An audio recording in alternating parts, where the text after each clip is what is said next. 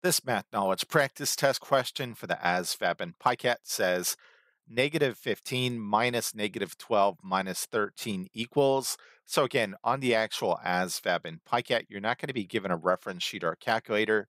So you want to get in the habit of copying things down accurately on your own scratch paper and working them out accordingly.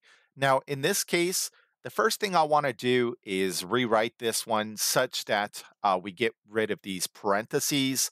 Now, technically, there's a -1 in front of this 15. So this, in other words, is the same thing as -1 times 15.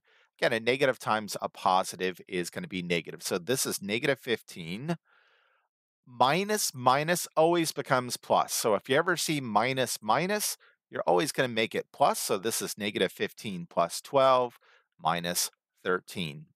All right, so the way I like to work this one out is from left to right. Again, the order of operations says you work things out in an expression according to the order of operations, starting with parentheses, exponents, multiplication, and division as it appears in the expression from left to right, and then finally addition and subtraction as it appears in the expression from left to right. That is to say, addition and subtraction are treated as equals. Well, in this case, we have addition right here and subtraction right here. We should be able to do -15 plus 12 mentally. That's going to be -3. So this is -3 minus 13. -3 minus 13 is -16. So the answer to this one is B.